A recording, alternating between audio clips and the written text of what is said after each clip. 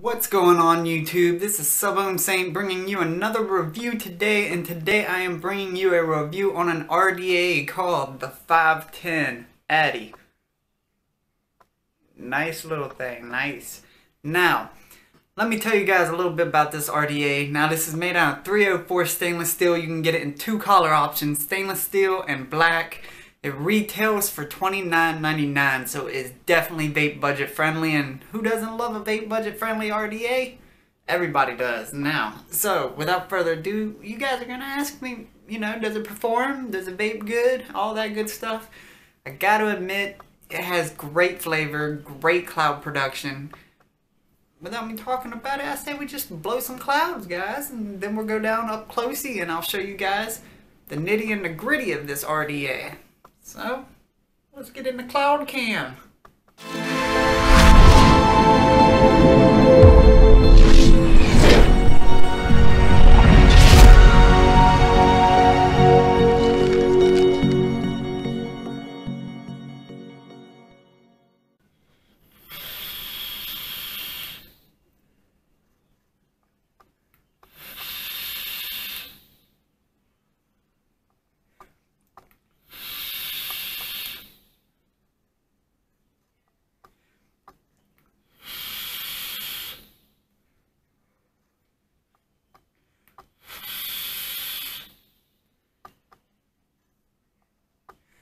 Alright guys, now that we are out of cloud cam, let me know what you guys think. Now, I'm not a big cloud chaser, far from it, but I wanted to add this little cloud cam feature in there, guys, so I can get you guys to know how this stuff performs. Now, without further ado, let's dive down to the nitty and the gritty of this RDA. Let's do it. Alright guys, here we are up close with the 510 Atty. Now, as you can see, smooth, smooth, smooth. Got a nice little etched logo in there. Delrin base. See the airflow on both sides, same way. Close it off.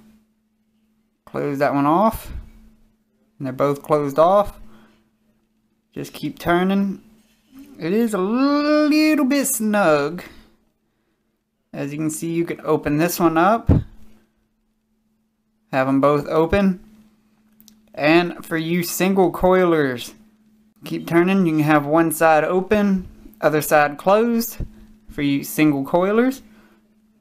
Let's see if we can get this thing apart here. You have no lip whenever you do this. So you can just keep on pushing your RDA. Or pushing the base through. Now, to me, that is a con. I do not like that. I wish they had put some kind of lip on there to kind of catch it. Here's the base of the RDA, held on by a single O-ring.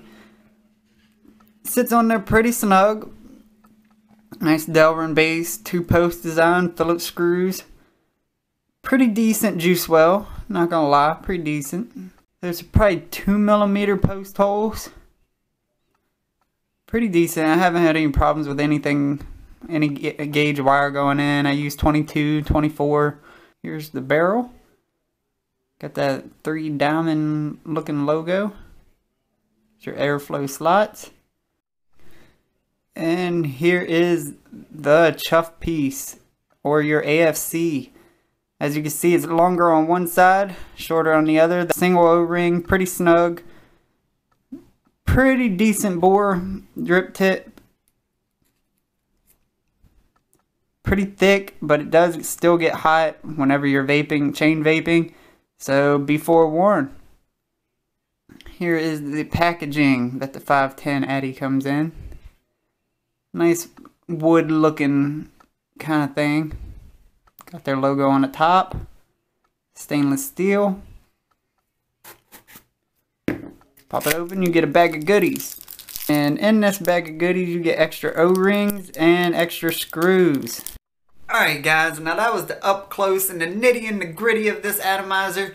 So, what are my pros and my cons? Now, my pros are the flavor is excellent. I love the flavor. I love the cloud production I get off of it. I love that it is vape budget friendly at sitting at only $29.99.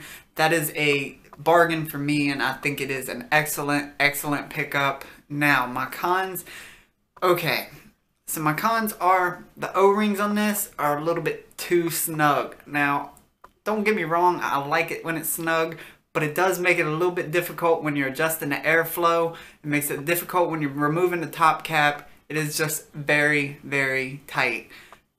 But anyways, also, it would have been nice if they would have came with like a 510 adapter.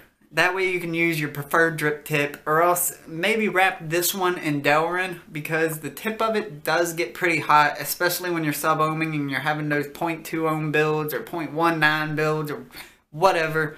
It's gonna get hot. It's gonna burn your lip. It's gonna be hot because it is all stainless steel.